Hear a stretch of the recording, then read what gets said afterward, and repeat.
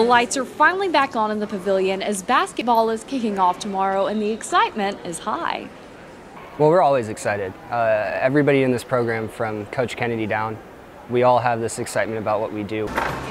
And while fans are heavily awaiting the beginning of the season, players like Terrence Davis are hoping that fans will see nothing but net.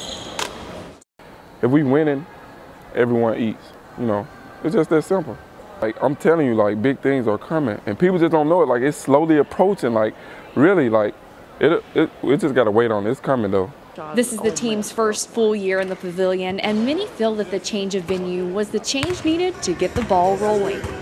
It's always high here, and I think we get overlooked, but this program, in terms of wins, has been one of the most successful in the last 10 years.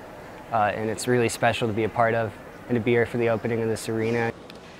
And while I'm not exactly prepared for the court, Davis and his fellow players are ready to bring the fans along for one wild season.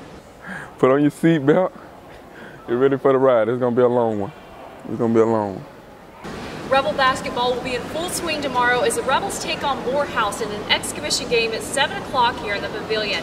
Now, if you can't make it to the game, you can watch it on WatchESPN.com. Reporting for NewsWatch, I'm Jennifer Lott.